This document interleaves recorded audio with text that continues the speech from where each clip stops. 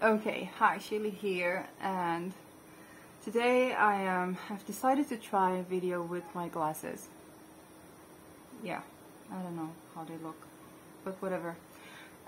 Today I am with a different video, which is basically about why was I missing and what happened to me and my experience at 2 hospitals in 2 weeks, which is a lot.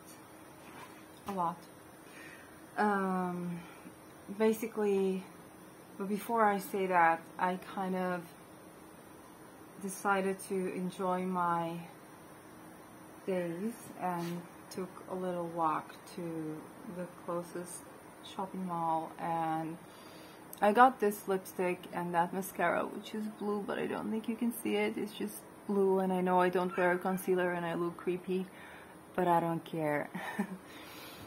and that lipstick, that is by Caroline, and I got from my guidance that they don't do animal treatments, that they really don't do, and that they treat their employees right.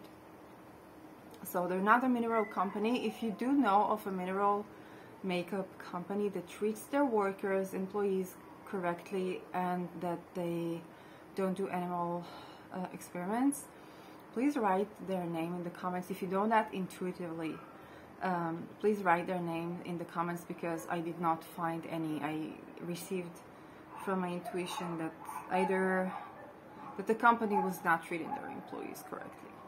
That was really a shame, because mineral makeup is so nice and I'd love to buy some for myself. So yeah, I don't know, why do I feel like wearing makeup? No idea. It happens every once in a while, but I think the kind of routine where I don't necessitate like wearing actual like foundation or concealer, and I just put on what feels natural to me, I think that helps a lot. So that's my makeup story. I just couldn't wait. I felt like buying makeup, and if you get that on the site, then they're even cheaper, but I just couldn't wait. It was spontaneous, so I had a lovely evening. And so without further ado, what happened to me? Why wasn't I posting videos? What's going on? Well, about 2 weeks ago, it was Rosh Hashanah, which is my favorite Jewish holiday, because it is all about healthy food and abundance and New Year's resolutions and saying forgiveness to the people that you may have hurt during the year. It's a very humble holiday. I really like the energy around it, and yeah, I just love this holiday. Most Jewish holidays are like either really unhealthy food that makes you feel bad, or celebrating a massacre or something like that. Like even Passover, which is kind of good, it's like liberation, then it's a whole week where you cannot eat bread, but you can eat like matzot, which is annoying to say. As a child I loved it, but as an adult I am like, no, this is not something that I can digest correctly. But Rosh Hashanah is like my favorite holiday. Anyhow, I got to eat with my mama, but a couple of days before that, I guess I was doing something intensive in the energy work, and me and the energy worker that I've worked with opened a portal, and I guess that portal was not so profoundly protected, and it's because we were doing like mass ancestral healing, which means you work with mass consciousness, and then it's more difficult to protect the space. Is that correct? Yes. Okay, so tip to you: if you do healing cord release with mass consciousness, like peoples, or try to bring a large group into a cord release ceremony or soul retrieval ceremony, it's more difficult to protect the space because, you know, God allows, or the creation allows, for many things to happen. And that was a portal that was open and allowed certain energies to come in that were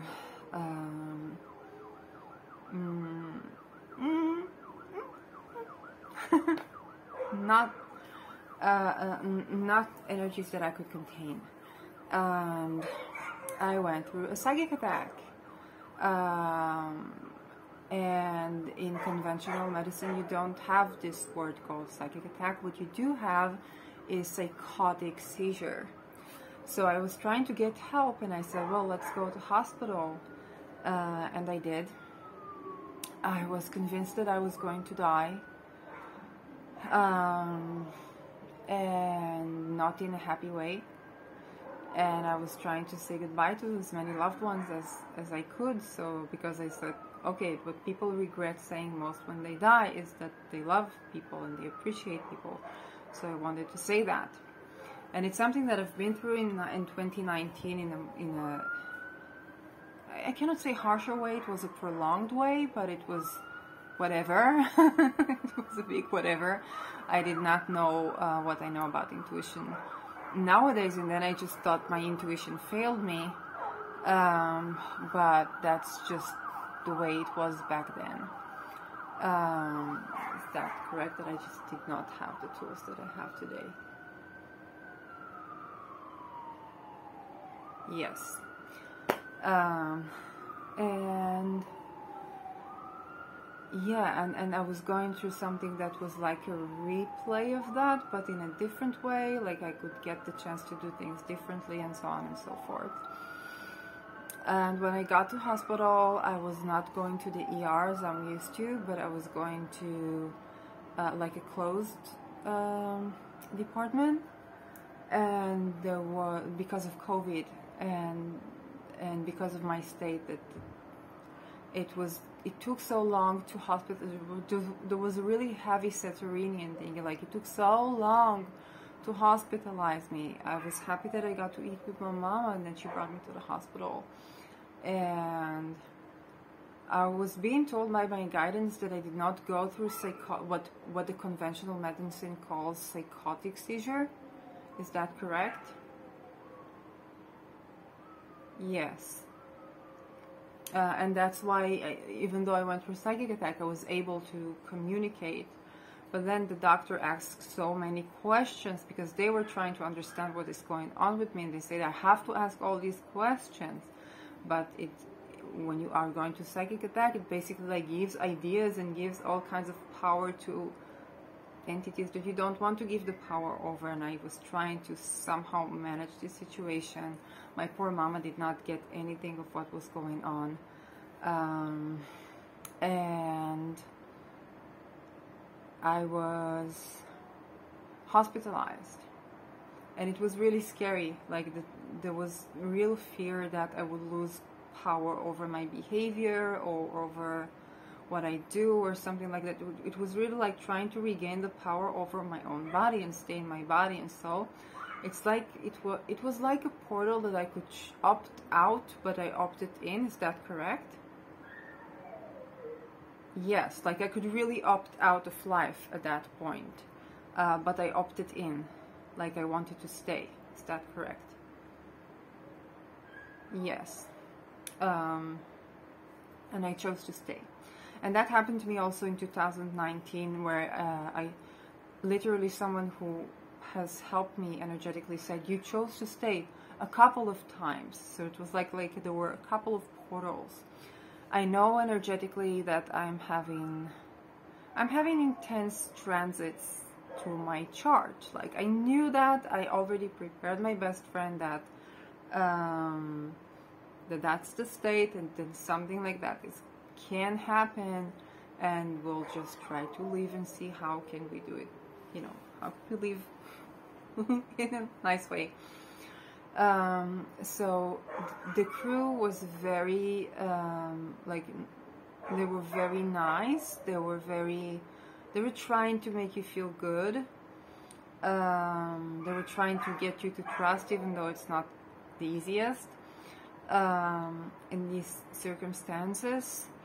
And yeah, they were just really trying to do the best for you. And in the clothes department, there are no more tying people. Like in the past, they used to tie people if they would revolt, because there are many people who went through, for example, violence, and then they can have like a trigger, and then they can be violent themselves, because in their minds they're trying to let go, they're trying to break free of what happened to them. So in the past they would tie people up, but now they don't do it anymore. Where I was hospitalized, yes, which is one of the best hospitals. Like by chance, it's not. I don't have any special money or anything like that. Absolutely not.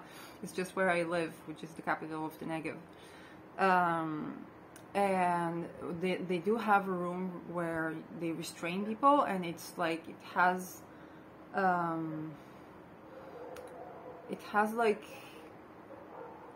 it's like puffed up, so that if people hit the wall or they have a nervous breakdown or something like that, they don't wound themselves, and they can somehow get their anger out. Although it is not something that I didn't get to feel that. I did not interview the crew, so this is only my impression. But I did not get to feel that the crew understand that these people need to let this anger and to let this energy out, so that they can relax. And so it is still like saying, they would say to people like, I don't want to exert violence, like don't make me exert violence. It's something that we don't want to exert power over you, please calm down, and so on and so forth. But they don't have the notion that these people need a place where they can let all the energy out of the body and really hit the walls or break or something like that, that helps the energy go out of the body. I didn't get that they know that, or maybe they do know that, and there's like other times to do that I'm not aware of. All in all, I felt that what I was doing by my guidance, that the guidance helped me to wear off this psychic attack more than the pills that were given to me. Is that correct? Yes. But in my mind, I thought maybe I will get a pill that will help me wear off this psychic thingy. You know, maybe I do have, like, maybe this is psychic attack, but in conventional medicine, this is what they call psychosis. So, and then if they give me a pill, then I will feel better. But I was told that this is not psychosis. Is that correct? That the psychic attack is not psychosis? Yes. I'm afraid to ask what is psychosis, to be honest. I want to maintain my own health and well-being. I maybe in a future time where I feel more healthy and stable, then I can do that, and I can ask these questions and see what do I get from my guidance. But there is such a thing as psychosis, right? No. Okay, so what people call psychosis is indeed psychic attack? Yes. Okay. That's interesting. But at that time where I was given like a pill, then I thought that I'm okay with the pill, and it seemed okay, and I was hoping that maybe I could take this pill, because for me, for many, many years, I'm dealing with trauma. But who knew what is CPTSD? Who knows what is complex post-traumatic stress disorder, which I'm fortunately in a very good stage of recovery from. Who knew what is that? You know, what people knew, that was bipolar, it was borderline, it was, you know, either a personality disorder or a mood disorder, and they tried to help with whatever, you know, tools they had. And we know that the DSM includes diagnoses that are not not with us, that are because it's a conglomerate of politics and genuine desire to help people. So it's both, like, you know, the understanding that there is power in defining someone as not normal, and the understanding that there is genuine desire to help people who deal with mental crisis or deal with mental disorders or whatever. So it's both. Just like with filmmaking, when I studied filmmaking, it was like, it's both an understanding that a movie costs a lot of money to make and it has to be commercial, and the real genuine desire to make art that whatever creators are dealing with. So I'd say that would be the medical like dilemma and dissonance that people have to hold when they are doing psychiatry. I did feel that most of the people there were genuinely wanting to help. Like, I'm not saying that there weren't power trips, but most of the people that I ran into in psychiatry and in the medical team, fortunately in my life, in my experience, they genuinely wanted to help. They genuinely cared. They genuinely desired you to feel good. So it's not like a big pharma or whatnot. They genuinely believe in what they do, even if they may or may not doing it the most correctly for all people. So for me, I tend to be more sensitive to the side effects of pills. I'm not the only one. There's like a revolving door in the ER where in the mental hospitals of people who take pills, cannot deal with the side effects anymore, stop taking the pills, have a crisis, go to the ER, then they need more pills, and blah, blah, blah, blah, blah. And this is why the psychiatrists, from their point of view, they're really wanting you to take the pills. So they're like, please take low number of pills so you won't have to take high number of pills later. This is what they know. This is what they know. This is what they see. And this is not because they are not educated or they don't care or they're, you know, in cooperation with the big pharma, or no, just the logic. That's what they see. But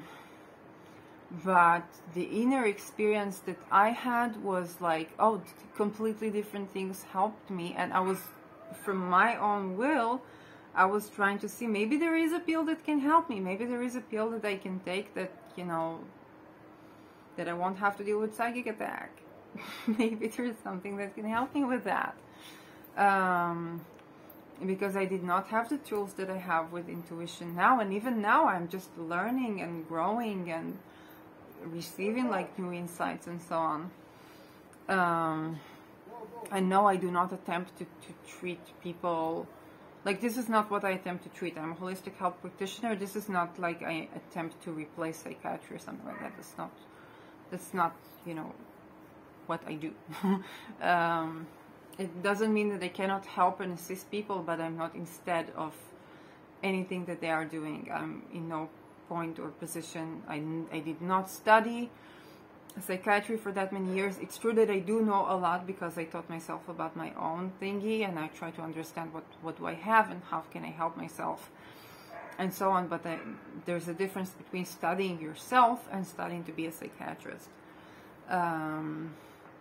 So yeah, it was interesting to go to a department of people that did not know me, because I was used to the ER, and the ER, and it was like they all sometimes even used the medical jargon with me because they knew that I know, and it was interesting to see people who do not know me at all, and do not know my background and do not know my knowledge or whatever. It is very stressful to be in a place where it's closed and you cannot have visits because of the COVID. You could not have visits. Very intense. I got a lot of, and we could not have cell phones. Like, we had a phone, but it was so, like, you couldn't hear very well. Really interesting. And it was not even a Mercury retrograde. So, really interesting. The people ourselves are just people that, you know, come to heal. There are people going through crises. I cannot say about the people much because I want to keep their privacy. What else? So the main thing that actually helped me was actually the practices that I got from my guidance, and to be in a place where I don't have to worry like about my food or whatnot. I mean, I did ask the guidance, like what can I eat, what this, what that, and they led me like to the best options that I had within what was. The food was tasty, which is not a given. And yeah, that was the thing. I could talk about my inner voice and my intuition, and they called it like encapsulation, which is an interesting term. Like when I stopped from their perspective hearing voices, and then I got to hear like my inner voice. This is how I portray that to them. This is my guidance, because you know that's the way. Like if they said like if I speak with creation and they say, oh, does God like tell you that you are good? Does they approve of you? Do they, you know, they try to see it like, is there a pathology? Is God like, are you being like absurd or something like that? Which actually is not necessarily something bad, because God can be like, or a creation or a voice can be like very comforting, or they can give you what you actually need. If it's your guides, they can give you like reassurance or whatnot. But from the medical perspective, they were like calling it encapsulation, where I did not hear voices that disturb me anymore, but I heard voices that support me.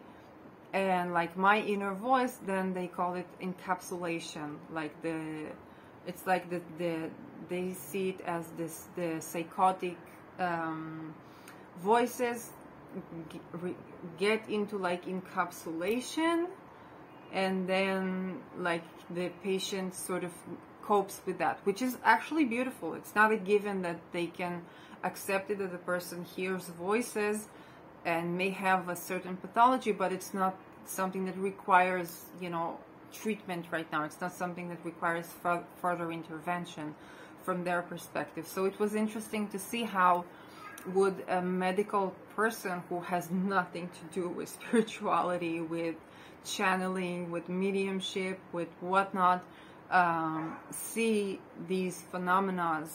Although we know in science that people who channel, they have different brain frequencies and something happens neurologically there. But they were looking, you know, how can we help the patient who hears, you know, voices or something that disturbs them, and how can we help the patient cope with whatever they are dealing with right now. So that was really nice. They did not mention the trauma, and here I say that it may be because one of the psychiatrists asked me, like, do you feel like you're being raped or something like that? And she was just trying to be understanding towards me, and I told her, when you say that, it's something that is very triggering, so please don't ask such questions, or don't ask about details. And she said, okay, I will take that into account. So they're not trauma informed in any, like, even if they're trauma informed, they're not trauma informed in a way that is actually viable to treat patients. And I'm saying that not as criticism of them, but just like that's the state of, you know, my experience. But it was not, she was not coming from a mean place or something. She was really trying to help and really trying to be humane, and she also knew how to take criticism, which is also not a given.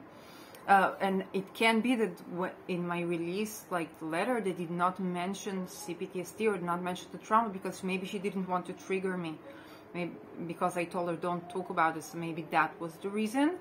Because I am, like, it's known that I deal with CPTSD. I think it is still not in the DSM. And what they did write is a schizoaffective disorder. Schizoaffective is not schizophrenia. It's like an in-between schizophrenia and manic depression or something like that. So that's like the way conventional medicine would see a psychic attack. Like it's a schizoaffective disorder, like the person had a psychotic seizure or psychotic episode, which I don't condone. Like I don't think it's necessarily bad to see it in this way. The only thing different is that to understand psychic attack, And what actually helps is to come to alignment with your inner voice and not to try to eliminate the voices.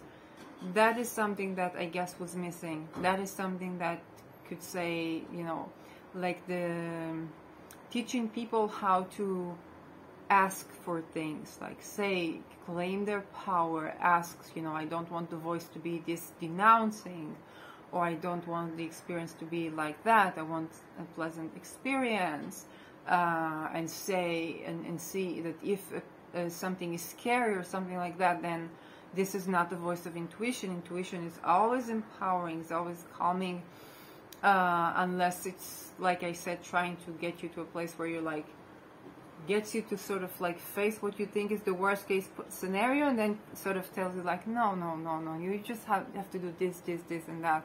So eventually it will always be calming and reassuring, and it will not give you wrong data, but it will give you an empowering message as to what is need to be done. Anyhow, so I think that is something that could contribute in addition to like conventional treatment. I know that there are people who do take pills and feel like their life is saved by that, and that I am absolutely do not come against that. On the contrary, I think it would be lovely if there could be like a pill that could help, you know, discern or ventilate or cope with, you know, pressure, and kind of help you, aid you to go back to yourself and see things in a lovelier way. I think that could be great. It could be a great assistance to intuition development. And now we get to the part where I was, you know, I got out of hospital. I already got another menstruation in hospital, and it was like the second that month, and I was beginning to get, and I got the third one. I got the second one, and I was at home, like I was almost going to get the third one, and I stopped the pills. Fortunately, I could stop the pills quite easily because it was a dosage where I could come off it, which would scare the doctors immensely, but for me it was not a choice. Again, I had to stop the pills. And I did not suspect the pills at first because I got 2 vaccinations, and since the vaccinations, I was one of the people for whom the menstruation got disturbed, and I would get like twice a month or something like that. So I thought, okay, that must be because of that still, which is another topic. I'm in Israel, and we did the Pfizer. I did the Pfizer one, which I don't regret doing, but I'm still trying to get, I hope my menstruation this time comes on time and not before time and not after time. So yeah, it was an experiment, you know, it's experimental, to say the least. I don't think anybody can tell you and can attest to you that it's not in some way experimental, even if the people who took it were not like the first group that were experimenting with that. People volunteer to experiment, and yeah, the vax is like a whole other thing. I think that people need to know that there can be complications. Right now we have the 3rd vax, and I cannot take it. Like, I got the no from my guidance. I still don't have, I'm trying to get my menstruation right, and I'm trying to get my body to a level where I can get a yes to get the vaccination, because I don't want to not take the vaccination. It's not coming from that place. My approach to medicine is that yes, there are things as vaccination. For example, I did get a yes to the papilloma vaccination, to do that one, and I was scared to do that. But when I got into my guidance and they said you can do that, then I said okay. So I might just do it. But not the 3rd one, at least not now. And that means that soon I will not be able to sit at the coffee shop, or to enter certain closed places, or to be in like belly dancing that I used to do. because I don't have the ability to get vaccinated, and I'm still not, like, I'm going to do like an allergy test in November, but it's till November, and up until then, by the end of this month, I won't have the green pass, and then a lot of places I won't be able to go to. So I'm trying to travel as much as I can now. So that was an on topic, off topic. So that was why I did not suspect the pills, but apparently the pills were nearly causing another menstruation because they affect prolactin level, which did not excite me too much because I used to take lamotrigine, which is something that also affects prolactin levels, but I guess that did not affect mine. And I took the pills that they gave me was Efrexa, olanzapine, which is something that I did get in 2019, and also I came off of it, and then I changed it to Abilify, and then I couldn't do with the Abilify either. And I was, at first when I got the Abilify, I was so happy because I was like going through the like 2.5 milligrams for a month, and then 5, and then I was like, oh, I don't have the Kinesi stuff where you shake, and I was like, I'm so happy, there's a pill I can take, and there's a pill I can take, and I was like, then I could not sleep, it interfered with my sexuality, and I was tired all the time, and I had to come off that one too. And I did not relate it to that because I also had mononucleosis and CMV, which is like the chronic fatigue, after I got from the hospital in 2019. So I was like, oh, that's probably just that. But no, it was also the pill. So that was unhappy. And what happened is that the olanzapine interfered with my sugar levels. Usually it just causes you to get fat, but this time it just caused me to have sugar drops, like hypoglycemia, but like drops, not straight. And they did not even get it at hospital, because when they checked the sugar, everything is fine. They just gave me a lot of water, like injection of fluids. And I find myself in a hospital, like not like a mental hospital.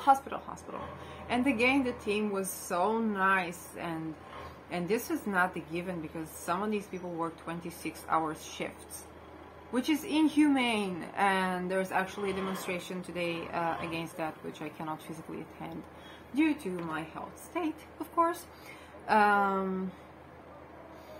But everyone was really so nice. Everyone was doing like over the top, trying to make me feel better, and just like make me laugh, or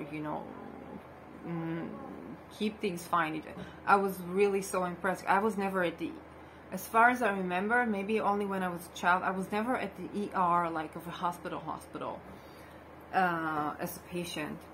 And there is a bureaucracy thing there, and my guidance told me that I'm just worried about it for nothing.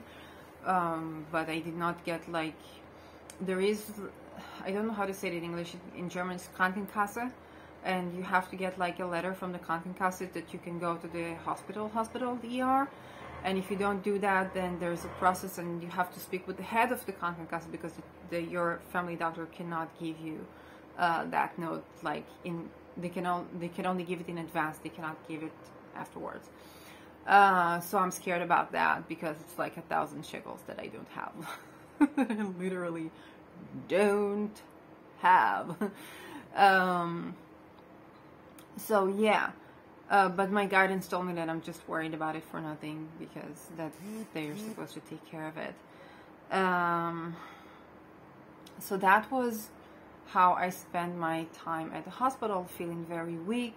And I took a taxi to there. I was like, I don't know how to take an ambulance. And I was calling my mama, and she said, take a taxi, because she couldn't explain to me, but she kind of felt that the taxi can take you all the way to the ER like the ambulance can, but the private car cannot.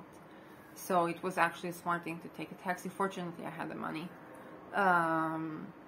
And I went there. They did all the tests that they could do. Apparently, they don't do a lot of tests. Like, they don't even check your iron level, which for me is usually low. They told me I was not anemic, but I did have like low hemoglobin, and the liver enzymes went up, but they did not find anything about the sugar levels. The sugar was a bit high, but okay. And apparently when you have like sugar drops, then you don't find it at the blood tests. And so they let me out at home, and I was still dealing with this crap. I began to eat mainly fruits and veggies, but sometimes also like sweets, like genuine candy, hot candy. I feel like a child. But I did not suffer from that.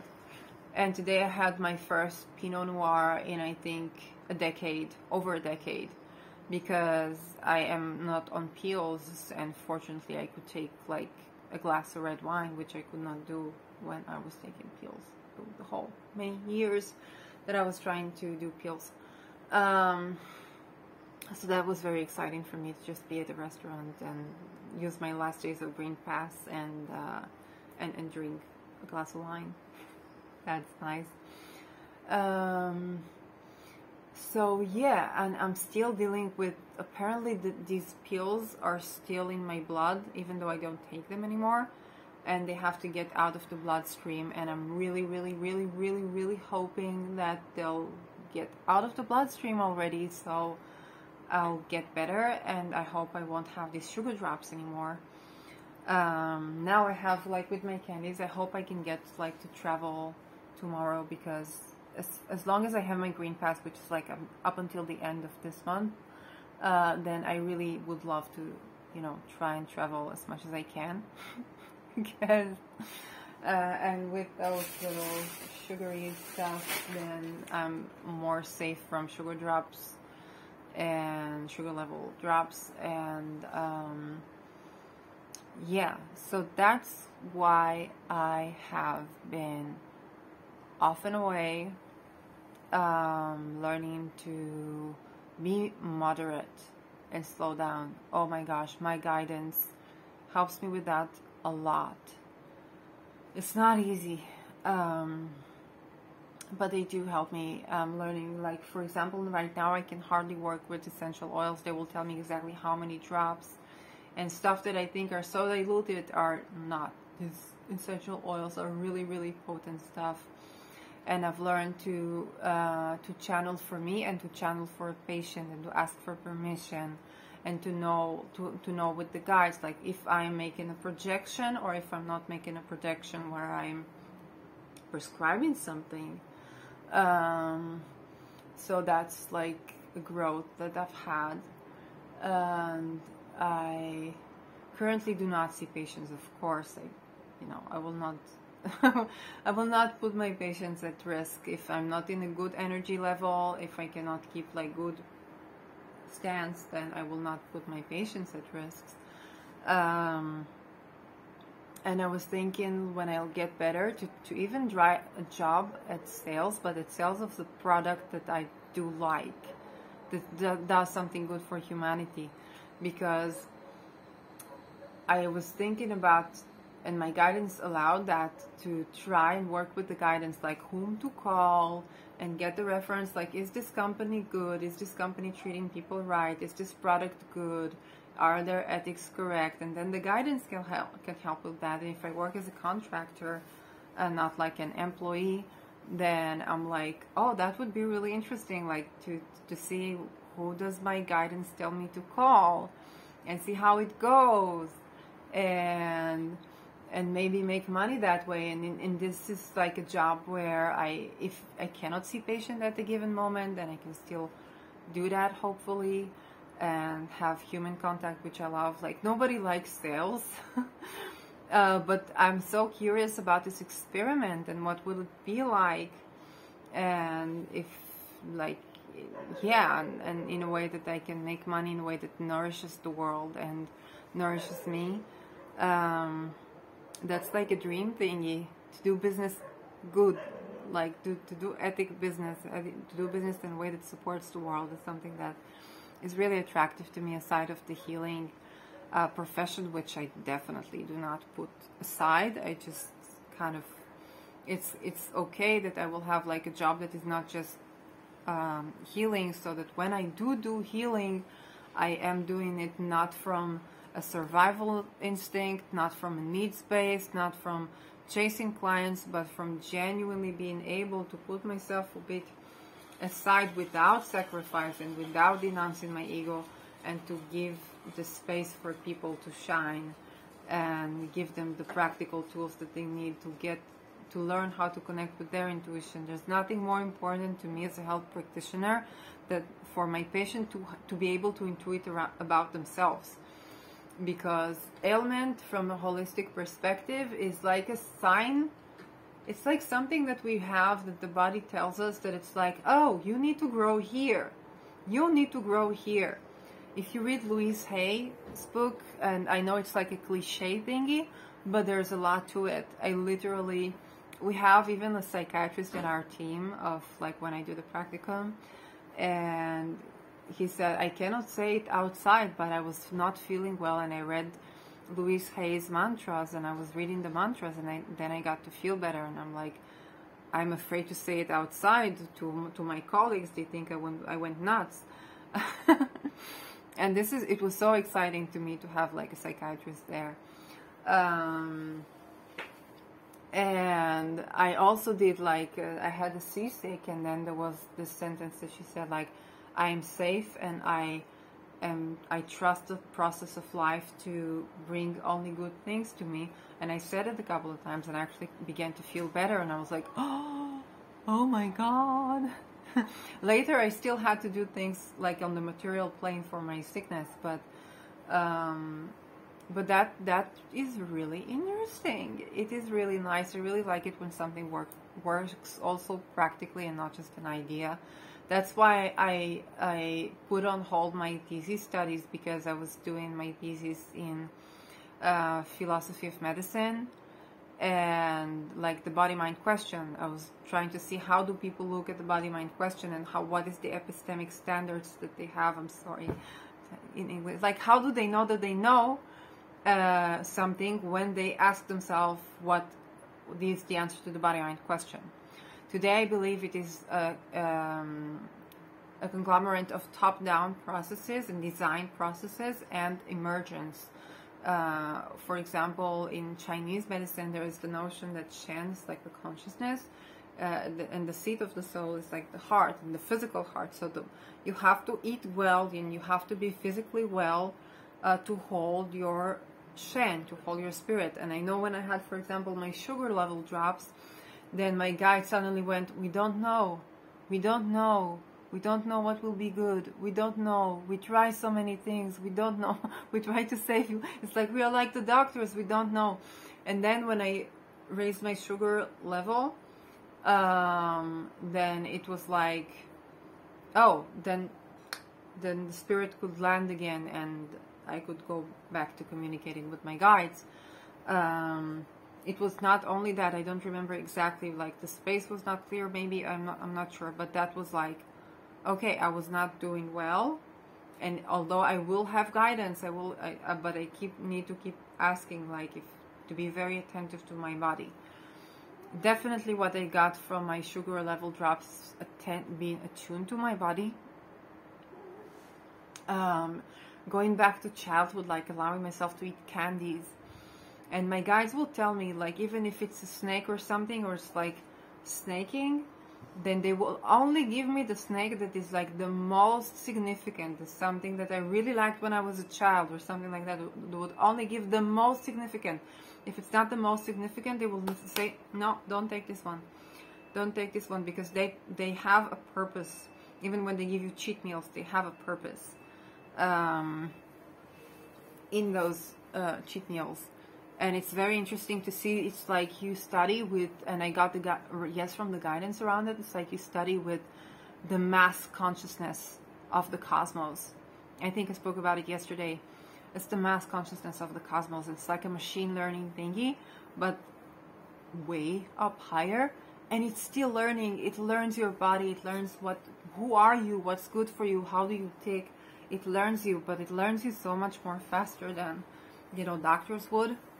And it's so benevolent. Oh my gosh, it's so benevolent. Yes, I got something, for example, about the Druids, and apparently the Phoenix, they were doing human sacrifice, but they have advanced since, like their consciousness have advanced since. They're like telling me, yes, we're doing that, but we have learned so much. It's not something that's necessary right now. And the Druids, apparently, they were not doing human sacrifice.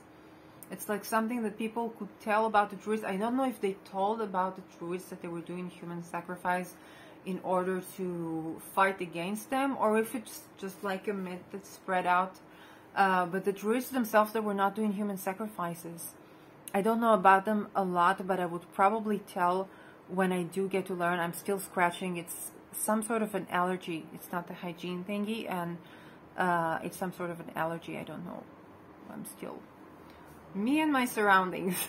I'm still learning to be here. But apparently with the Druids, that there's something more, and I will learn more about it, and I will try to tell you, because they were not doing human sacrifice. And they were like, we would have told you if you would do it. We would not lie. Like the Phoenix, they told me they did that, but they have advanced since. Like humanity has advanced. There was like a rationale to do human sacrifice back then, but this rationale is not longer the rationale right now. Humanity advances, the cosmos advances. But specifically the Druids, they did not do that. I was told that, for example, the New Druids or the Masonic, or they're not like evil people. But I don't know. I'm not going to get into societies that are now existing, because I don't think it's like it's sensitive stuff, and it's not in my place. So yeah, that was really interesting. But you do get into like mass consciousnesses, and yeah, that moment where I was losing my sugar levels, and they were like, we don't know, we try to save you, my child, we don't know, we're like the doctors, we tried this, we tried that, we don't know. And they're trying to learn like the world still, they're trying to learn the world right now.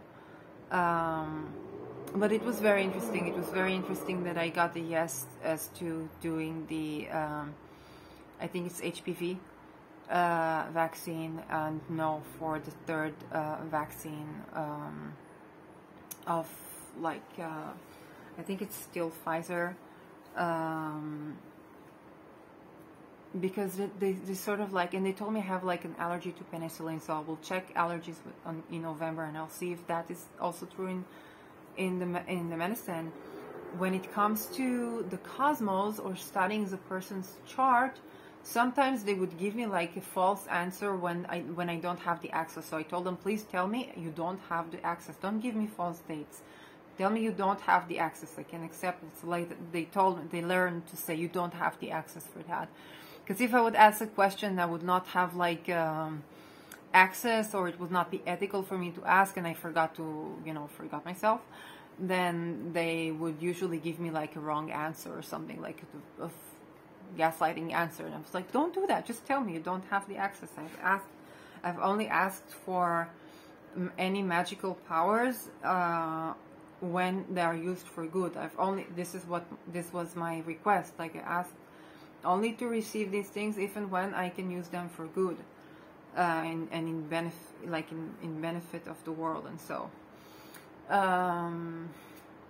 that's like a contract that I made. And this is important because you can ask for these things. It's not, the weight is not all on your shoulders. You can ask to say, I only want this power if I can use it for the benefit. It's something that you can ask, right? Yes, yeah, you don't have to do a million tests to your own ego. They will still give you shadow work. I think I spoke about it previously. They will still give you shadow work, but when it's necessary. And they will do it in such a way that it was like, for example, I was shown a side of me that was less happy. And they showed me like, yes, you have this side of you, but it's like, you can ask to bring love to this place. Let's say bring love to this place where I'm less loving, and not act them out. and I can ask for help. And that is such an empowering placement. And I'll ask, is that accessible to all people? Yes, it's accessible to all people. Ask for help, ask for guidance, ask for these things. There is so much you can do and so much you can achieve with that. So yeah, I'm glad I spoke about what happened to me. I don't want to talk about like the details of what I went through in the psychic thingy, but I'm glad I spoke about it, because I didn't want it to be the thing that I don't speak about, or the thing that people ask themselves, what went on between that and that date, or why did she took these videos out, or what, blah blah blah. And I wanted to talk about what it's actually like to, you know, to experience conventional medicine or conventional psychiatric medicine from a down-to-earth perspective, and a real and genuine and authentic perspective that's not like the myth you may have out there, because it's usually very triggering to talk about these things. And at the end of the day, if I can talk and I can explain, I want that to be out there too, so people will have like a demystification of certain things. And it's not complete demystification, because other people's have other stories, and this is one place, this is just one hospital, and this is one experience of one person. And unfortunately these things are very difficult to speak about, so if I can, then I wanted to demystify that. And I don't want that to be like the black hole of my, because it's not. It's not. It's surprising to me that there is no such thing as psychic attack, and there as psychosis, and these are all psychic attacks. It's surprising to me. And at any case, now I cannot treat myself with pills, so I have to.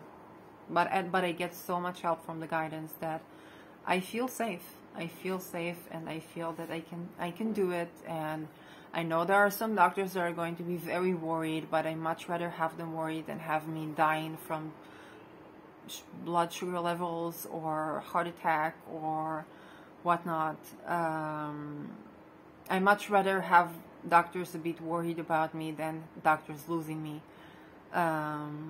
even if that does not go by what the rules is. And yeah, by now there would be a lot of people who would be very, very unhappy if I was not here and it was something that they said that I listened to that caused that, and I wouldn't want to put any health professional in that stage.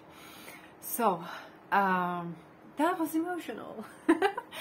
I hope to see you in my upcoming videos about intuition development, maybe sexuality. Right now I don't have much of it, but I cannot complain because my life has been full of it, and I'll probably be full of it in the future. And I hope to travel tomorrow. If I do, I'll try to, you know, I'm a bit lazy on editing, but I'll try. Yeah, I do post on social media, like on Twitter and Instagram and Facebook, so you can follow me there. Yeah, bye-bye.